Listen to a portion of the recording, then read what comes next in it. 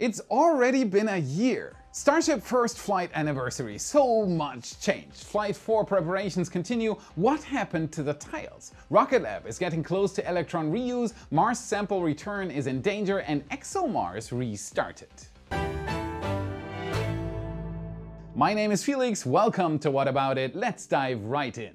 Starship updates. The grind never stops. SpaceX is zooming through the pre-flight checklist, ticking off one thing after another. In fact, they are going so fast that we may see some massive infrastructure changes even before Flight 4. Want to learn more? Follow me. You know what they say, time flies when you're having fun. And nowhere is that statement more true than at Starbase. Can you believe it's been nearly a year since the first flight of Starship? Well, almost. This video premieres on April 19th, just a day shy of the first anniversary of the first Starship flight ever. That is reason enough for us to take a look at what's happened since. It's incredible to think just how much the Gateway to Mars and the Starship have evolved since that liftoff. Booster 7 and Ship 24 were the pioneers, the ones that revealed the unknown challenges simply because the engineers couldn't encounter them until the rocket actually took off. Barely good enough for a launch, it was an intense journey right from the start. It all began with 3 engines that were shut down from the get-go and an onboard fire that started almost immediately after liftoff. Tiles were stripped off and parts were torn from the vehicle, but Starship continued its ascent, providing crucial data to the engineers. Then, just when most people were anticipating a separation, Starship began to tumble, which triggered the flight termination system. Unfortunately, even that didn't work properly, leaving the rocket spinning with massive holes in its propellant tanks. Finally, about 4 minutes into the flight, Starship experienced what we call a rapid unscheduled disassembly, or RUD for short. Despite the dramatic ending, the flight was deemed a success overall based on the new data gathered about the rocket. However, the same couldn't be said about the launch site. It was a disaster. Despite hopes that the concrete below the launch pad could survive the liftoff, the ground beneath it didn't. This caused the surface to bend and crack, sending concrete chunks in all directions. The launch table was busted, as it took that first Starship ages even to get away from the launch mount. It roasted everything for way too long. The tank farm looked like a battlefield, marked with dents from shockwaves and debris. It did not take long for the headlines to pop up everywhere. Musk's Mars rocket a total failure. The launch complex appeared to be a lost cause as well. Surely they wouldn't be able to fix any of that, right? Wrong. This is where an incredible journey began. The workers repaired or replaced every damaged part, restoring it to full functionality in less than 7 months. A critical takeaway from the launch was the undeniable need for some form of active cooling on the launch pad. This led to the installation of the now famous flame deflector, which has since protected the launch site during every subsequent engine test or launch. And it works unbelievably well. The lessons learned from the first flight were also crucial in upgrading subsequent Starship prototypes, culminating in the next 2 flights being significantly more successful than the first one. That was definitely a wild year.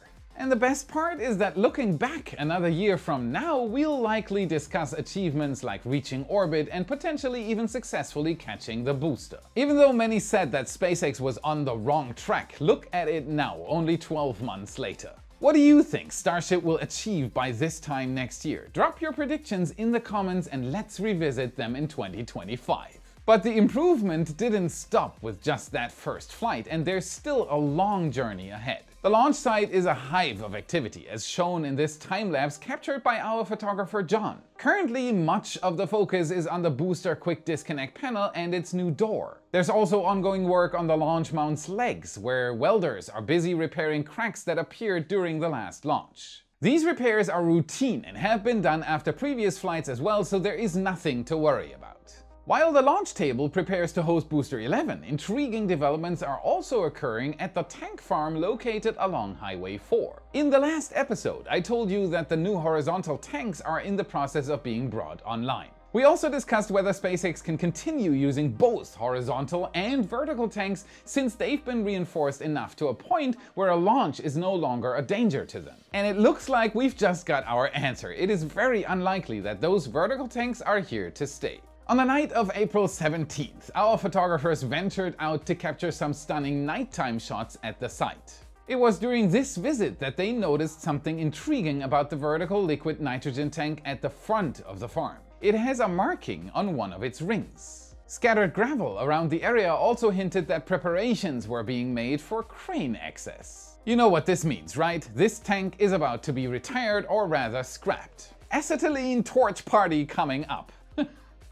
What? Considering that lately we've been seeing more and more venting from the horizontal bullet tanks, SpaceX may have started filling them with fluids necessary for Starbase operations. We suspect that the first few of the new tanks are being used to store liquid nitrogen. Thanks to Redline helicopter tours, the layout from the air suggests that the first 4 tanks are dedicated to nitrogen, while the remaining are likely for liquid oxygen. Another piece of evidence to support that theory could be the fact that the vaporizers in front of these far-right tanks are labeled for liquid oxygen.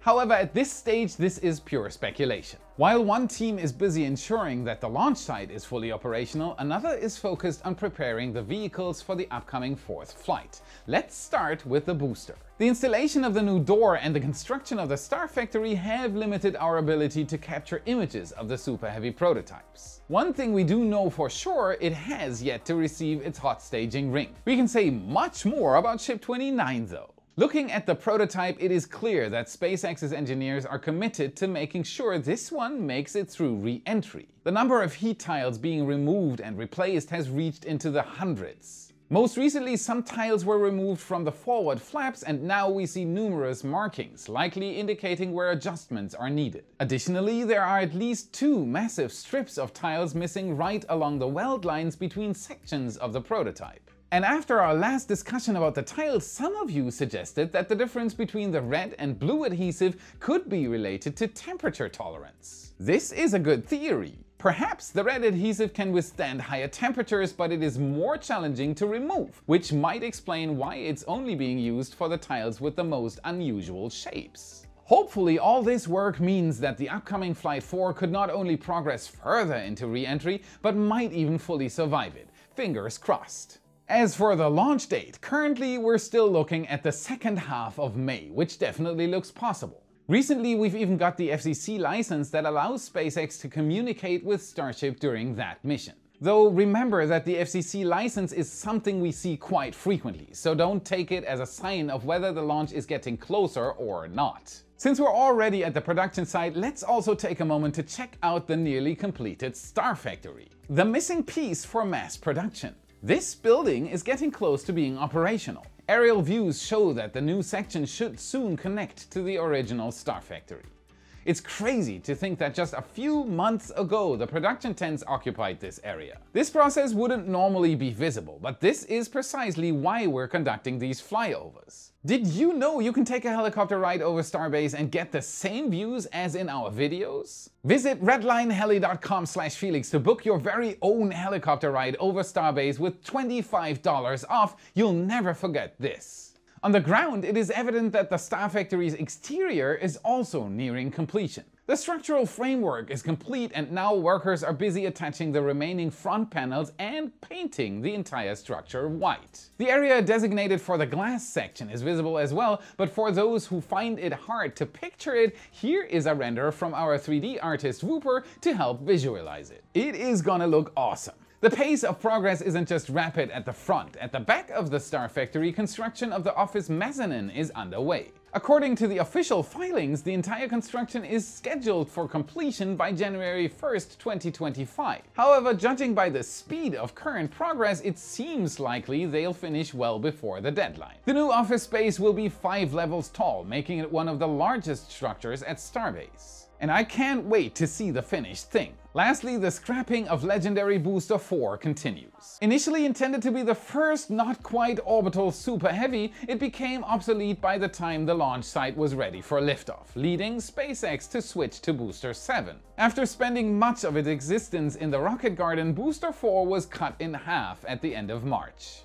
Most of its segments have already been scrapped, however the aft section is receiving some extra focus. Currently, it is located at the Sanchez site, where engineers are removing its Raptor engines. Zooming in on this image, you can catch a glimpse of a rather uncommon sight. the middle ring of 9 Raptors. As some of you might recall, the older prototypes were equipped with 29 engines, not 33. Who knows, maybe in the future Super Heavy will get even more Raptors. What do you think will happen to these engines now? Will SpaceX scrap them, or maybe we'll finally get some kind of exhibition at a place other than Starbase? Leave your opinions in the comments, I love reading them. Oh, and just a heads up, we've looked into our channel metrics and over 2 million returning monthly viewers have not subscribed yet. Help us grow the channel even further by double checking that you've hit that subscribe button so you don't miss our updates. And while you're at it, give us a like and become a wise supporter for exclusive SpaceX updates. With it, you get access to daily Starbase photo galleries, including satellite, aerial and ground photos of SpaceX's progress and countless other extras on top. No matter how much you decide to give, everyone gets the same supporter content and access. You decide what you want to give. We also have positions to fill on our team, and the best place to look for the next talented team member is directly in our community. Right now we're looking for another scriptwriter and researcher. If you're looking for new challenges and have comprehensive knowledge about spaceflight and Starbase, we'd love to hear from you. You might find yourself working with the Y team on a daily basis. The link to our Patreon page, the application form and our new website are in the description. Thank you to all our supporters who help us fund more crazy projects. We cannot thank you enough, you rock! Now before we continue with the news, here's a quick word about internet privacy from our sponsor. Thanks, Felix. I've lost count how often I've been online and seen repeated ads for the same product across multiple websites. Protect your browsing behavior from prying eyes from today's sponsor, Surfshark VPN. I use Surfshark VPN to create an alternate persona and email linked to my real one, safeguarding my personal details if a website I've been used gets breached. This ensures that my identity is better secured when I'm online, and my hidden IP address prevents advertisers from tracking me across platforms. With Surfshark's customizable antivirus, I'm able to lock my webcam and surf the web carefree. Unlike other antivirus options, this one doesn't consume any CPU or RAM. I appreciate being able to use the internet without interruptions from antivirus malware scans protecting my device. Safeguard your personal data by securing your privacy with Surfshark. Enter coupon code FELIX for an extra 3 months free at surfshark.deals/Felix or scan the QR code on screen. Surfshark, surf with your own set of rules. Okay, back to the news. In the latest episode, we talked about the 20th reflight of a Falcon 9 booster. And while SpaceX is a pioneer in this topic, they aren't the only believers in rocket reusability. It is time to talk about Rocket Lab again. The journey toward reusability for the Electron rocket is certainly a fascinating one. Initially, the company's CEO, Peter Beck, was quite skeptical about the idea. In fact, he once declared he would eat his hat if Rocket Lab ever attempted to reuse Electron, and true to his word, he did just that. He actually ate his hat. Can you believe it? Though, to be fair, their skepticism regarding reuse wasn't completely baseless. Given Electron's small size, propulsive landing simply isn't feasible without significantly increasing the rocket's mass, which would essentially require just making a larger rocket. This feature will be reserved for Neutron. However, there is one viable recovery method: parachutes. Assuming you can effectively shield the booster from the intense heat of re-entry and the corrosive seawater, parachutes are a lightweight, cost-effective, and simple alternative to propulsive landing. Originally, Rocket Lab planned to snag the returning booster mid-air with a helicopter. Peter Beck once even said that the catch was the easy part and the real challenge was protecting the booster during re-entry. As it turned out, reality was quite the opposite. After a few attempts, the idea was abandoned as they realized that the boosters don't really suffer that much damage when splashing down in the ocean. Following several water recoveries, they managed to successfully conduct a static fire test of a previously flown Rutherford engine. This engine was then integrated and flown on the We Love the Nightlife mission in 2023, marking a significant milestone in Electron's reusability. But that was only the beginning. At the end of January, the company launched a mission called 4 of a Kind. During this mission, the Electron splashed down into the ocean shortly after liftoff and was swiftly recovered by Rocket Lab's team. We've seen this process a few times before, so that part isn't necessarily groundbreaking. However, what is truly exciting is that this booster recently made its way back to the production line for final acceptance and qualification testing. You know what this means, right? They want to refly the entire first stage, or at least reuse the propellant tanks. The language used in the press release leaves some room for speculation. At times it refers to the entire first stage, and at others just the first stage tank. This could be due to the author not being that into the technical stuff, or it might suggest that the first reflight of Electron could involve new engines while reusing only the tank. That would still be an incredible achievement. Another suspicious thing here is the quote from Peter Beck himself. He stated that if the stage passes its final tests, they'll consider reflying it in the new year, so 2025. This seems a bit weird, especially since the booster is already undergoing those final checks. This comment might have been made before 2024, or perhaps there is more happening behind the scenes, which is why we won't see a reused booster this year. Whatever the case, I can't wait to see another reusable rocket enter the market. So this is what's happening here on Earth, but what about Mars? Let's go there for a second. Despite high hopes and bold claims from Elon, starships aren't what we're seeing on the Martian surface, at least for now. Instead, what catches the eye are the soil samples collected by the Perseverance rover. How do we get them back? Meet the Mars Sample Return Program run by NASA and ESA. The plan is quite ambitious. To successfully bring back samples from Mars, the current mission requires a few things. And a few other things, and then some more things. A small rover to collect the samples, a lander equipped with a mini rocket silo, aka the Mars Ascent Vehicle, and an orbiter carrying a return capsule. The plan is for the rover to gather the samples and place them into the Mars Ascent Vehicle, which will then launch into orbit to transfer the samples to the orbiter that will bring them back to Earth. Definitely not a walk in the park. While much of the technology required for this mission, apart from launching a rocket from Mars, is already proven, the real challenge, as always, lies in funding it. Even in its most basic form, without additional technologies like the two small helicopters, the sample return mission is projected to cost NASA, hold on to your seatbelts, between $8 and $11 billion. Ooh.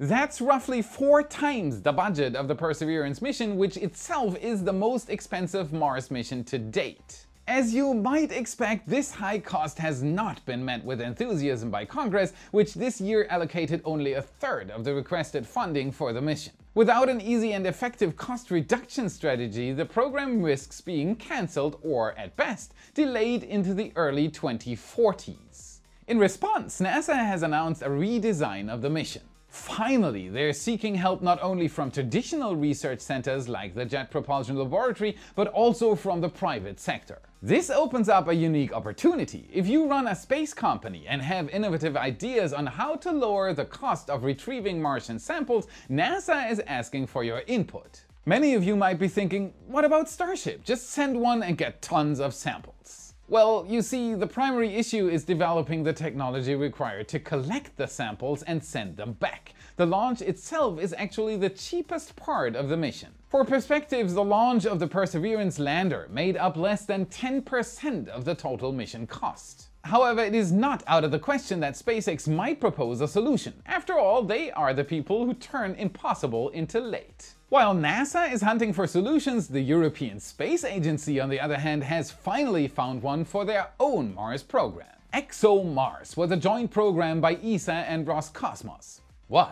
Together, back in 2016, they launched not one, but 2 vehicles to study the red planet's exobiology. These are the Trace Gas Orbiter, which is operational to this day, and the Schiaparelli landing demonstrator, which unfortunately crashed upon landing. Despite this partial setback, the collaboration continued with plans to deploy the Rosalind Franklin rover to Mars. This vehicle, approximately 1/3 the size of NASA's Perseverance, was supposed to explore the rusty planet to search for signs of life. The deal for this mission was simple. ESA builds the rover and Russia provides their lander. Unfortunately, due to parachute issues that have plagued the program since its inception, the 2020 launch was delayed to 2022 and then to 2023. However, due to Russia's invasion of Ukraine, ESA severed all ties with them, leading to a suspension of the mission. Finally, on April 9th, they brought the program back to life by awarding a contract worth over $550 million to Thales Alliance Space. This company will now perform the construction of the lander, and the mission will be launched aboard an American rocket, likely Falcon Heavy.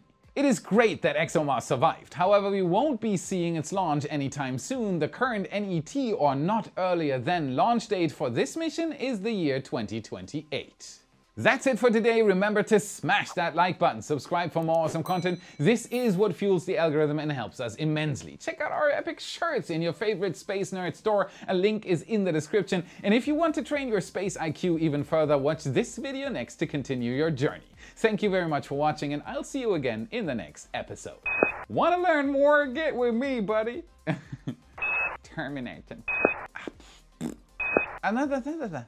Located at the much of the technology. The grind never stops.